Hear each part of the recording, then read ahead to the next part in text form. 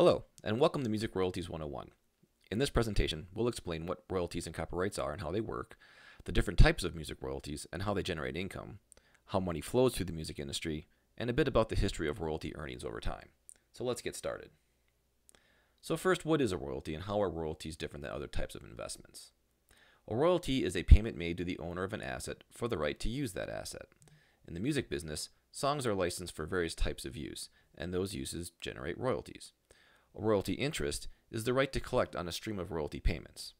In the music business, multiple people who contribute to the creation of a song have a royalty interest in that song and collect those royalties as compensation for their efforts.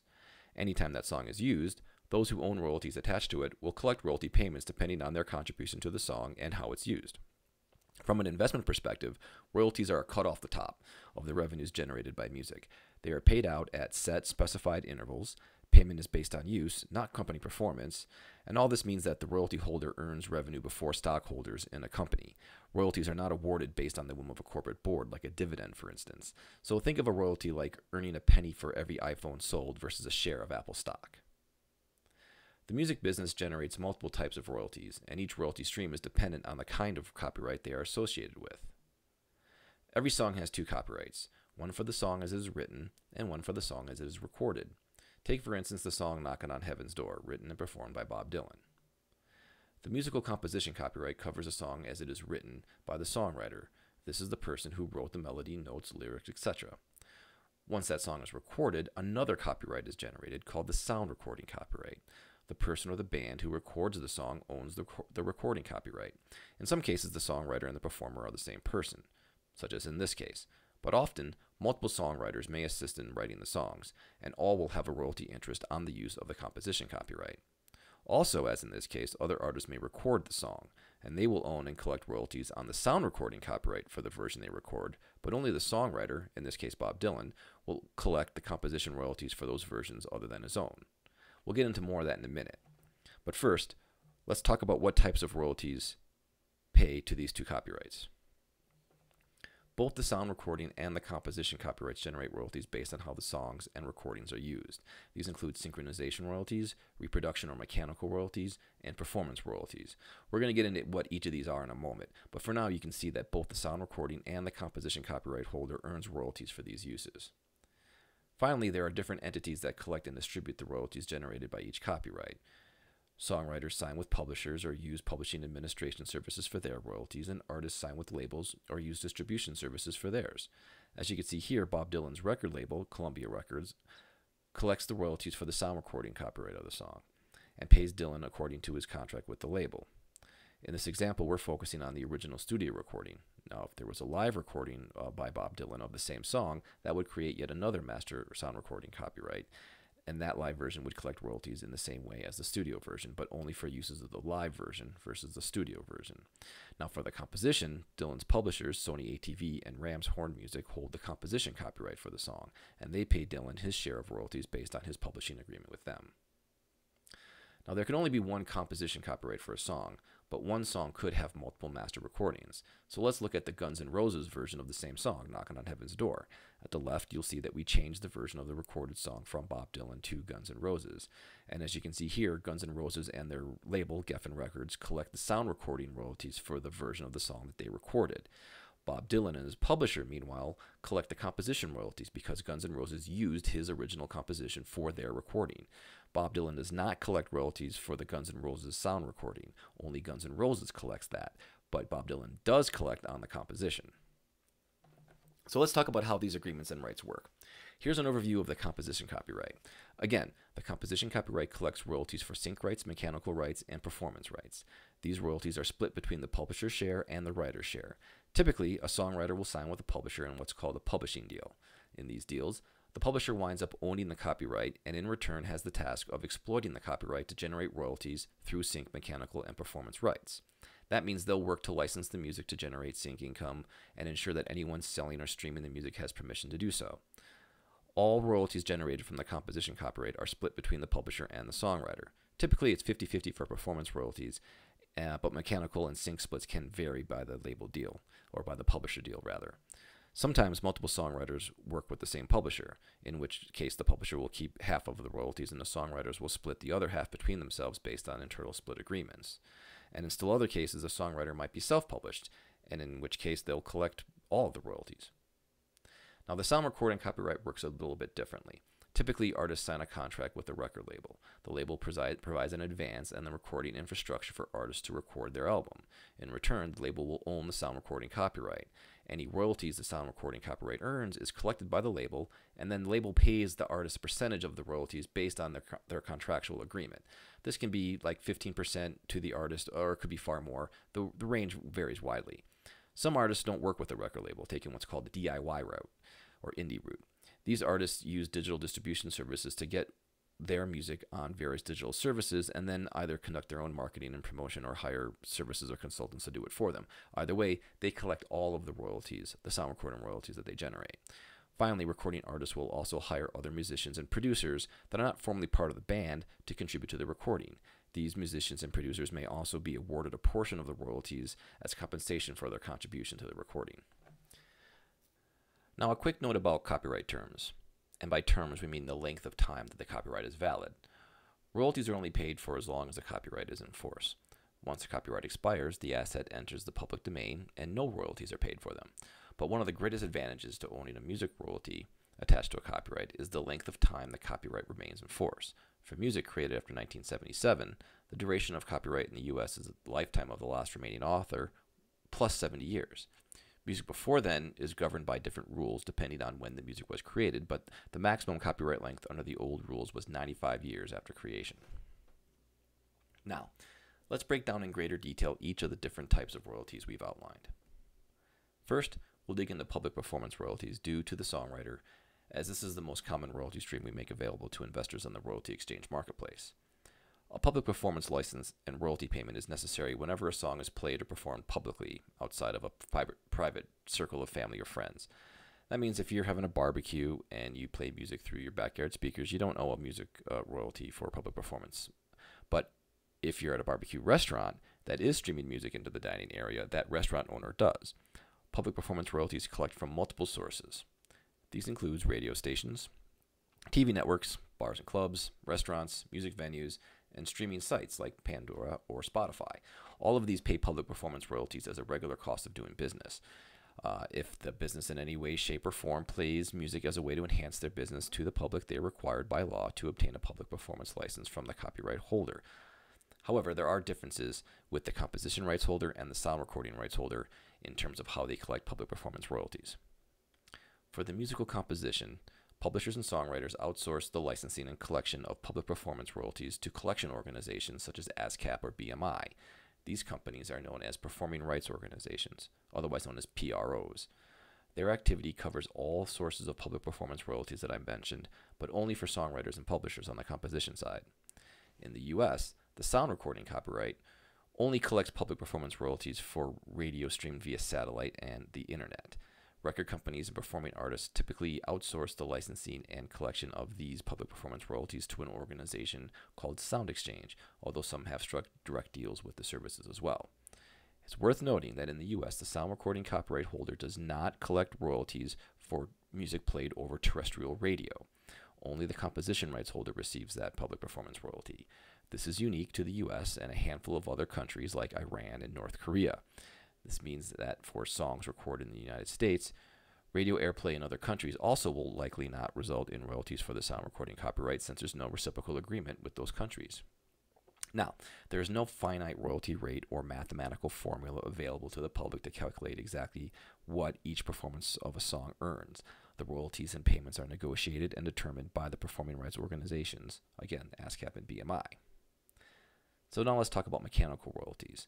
These are how songwriters are compensated when the music they write is in any way reproduced and sold. This includes the sale of a vinyl record, a CD, a digital download, and even streams on Spotify and Apple Music. The term mechanical harkens back to the day when the main way to listen to music was through player pianos. Rolls of perforated paper were created that, once inserted into the piano, told it which notes to play.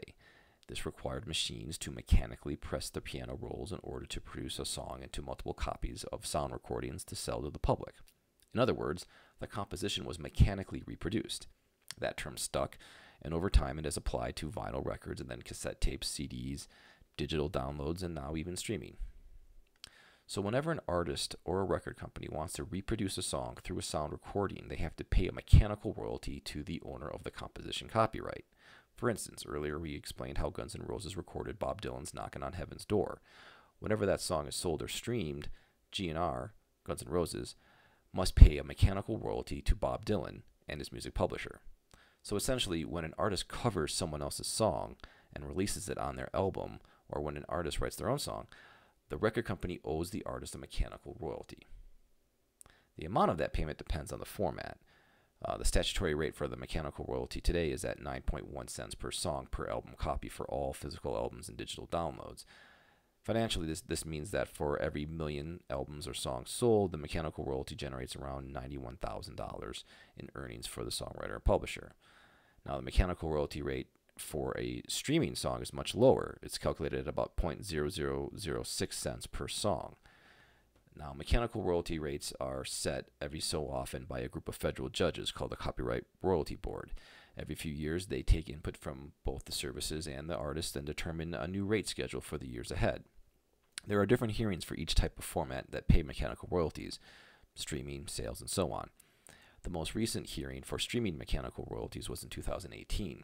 And the CRB ruled that streaming services would have to increase the rate that it pays songwriters and publishers for both mechanical and publishing royalties from 10.5% of their annual revenues to 15.1% at a rate that increases 1% a year from 2019 through 2022. Overall, that's a 44% increase over those 4 years. However, some of the streaming services, like Spotify and Amazon in particular, are appealing that ruling. Now let's talk about sync royalties. If you've ever watched a TV show or a commercial or seen a movie or streamed a video online, you've probably noticed the amount of music that's used. Well, the use of this music has a cost, and the payments made for the rights to use music in this way is called a sync royalty. The term sync is used because the producers have to pay a licensing fee to synchronize the songs or the music to their video. This means that anytime there's a marriage of music and visual images, a sync license is necessary. The sync right is licensed from the music publisher for the musical composition. If the recording is also used, then a master use license is required from the record company for the actual sound recording. It's an important distinction because in some cases only the composition is used, like when a character is singing a song versus the actual recording that the artist made. Now, there are no set rates for sync licenses. They are fully negotiable with custom rates for each use. Factors can include the popularity of the song, the budget of the TV film production, the stature of the artist, as well as other factors like the timing and prominence of the song in a particular scene. Now, it's also worth noting that sync licenses also lead to a second income stream, which we already discussed, performance royalties. Each time a song is used in a TV or film production, the initial sync fee is paid up front. It's a one-time fee, which is just for the rights to place the song in the production. But then whenever the production is broadcast on TV or film or whatever, then it generates a public performance royalty. So with a really great sync placement, a song can get bonus money on top of the initial fee. So those are the main types of royalties. Now we're going to look at how the money actually flows in each case. For public performance royalties due on the composition copyright, which you'll remember is paid to the publisher and songwriter, the entity performing the music publicly, like the radio station, the TV venue, or the service, pays a public performance royalty to an organization called the PRO, which we discussed earlier. These companies do all the work of monitoring and collecting public performance royalties and then pay their members, both publishers and songwriters, directly.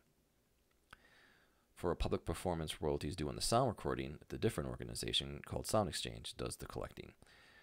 Satellite radio, webcaster, internet radio stations pay the performance royalty to Sound Exchange, and Sound Exchange pays the artist 50%, the label 45%, and then will pay 5% to a fund set up through SAG-AFTRA to pay background musicians and session musicians and things like that. Now on the reproduction side, the mechanical royalty due the songwriter and publisher is paid differently depending on the format. For on-demand streaming services, the service will pay the publisher directly, and the publisher will pay the songwriter their cut based on their agreement.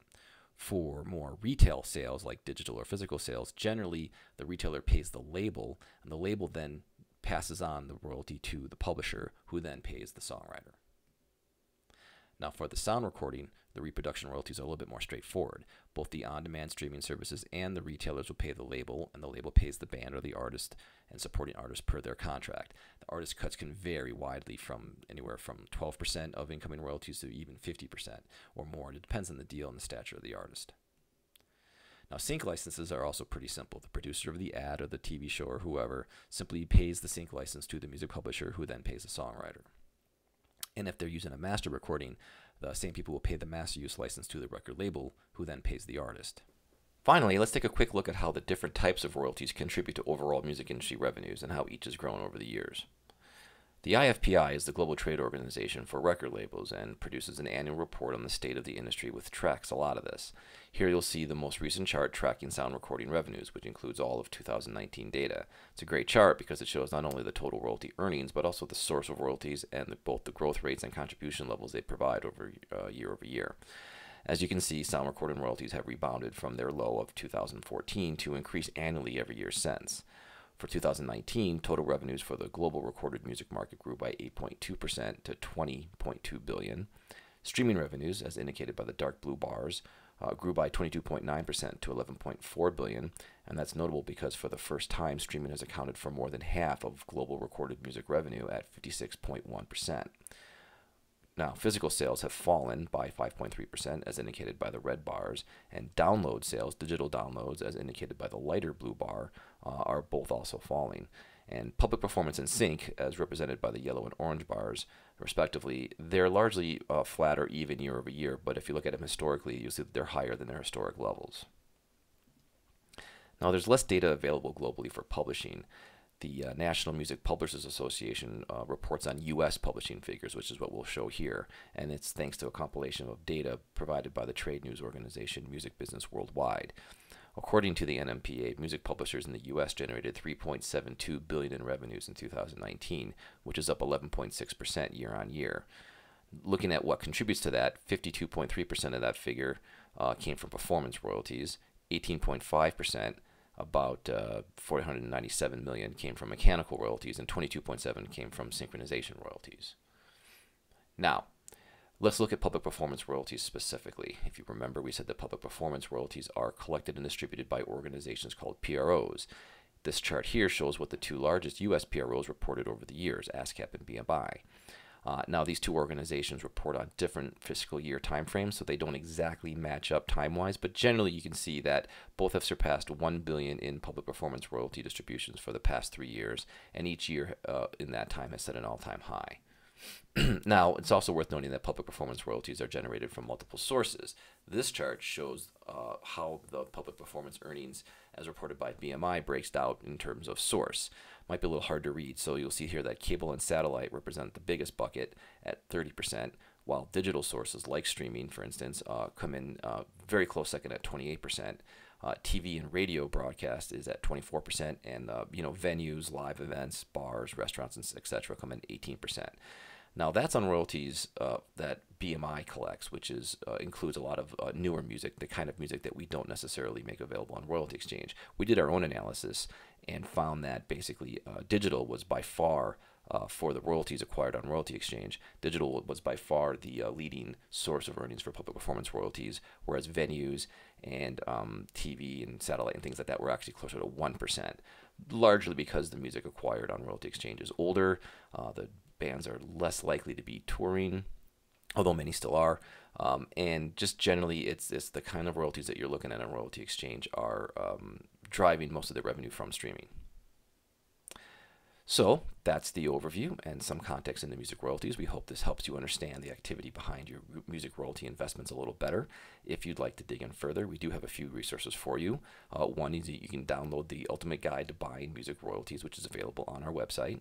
You could always register for one of our office hours Q&A sessions, which we hold monthly, and you can ask any question you like, either in advance or live during the call. We do have a rather broad investor resources library on our website from our blog. Just go to blog and look for the investor resources section. You'll see a number of articles that will be very helpful for you. And you could always, of course, subscribe to our Marketplace Update newsletter, which we send once a week. That includes all the different types of royalties that are currently available on the site, the activity on the site, and also links to some news articles that might help you keep track of the weekly changes and what's happening in the music business. So with that, thank you for watching. We look forward to seeing you on the Royalty Exchange Marketplace.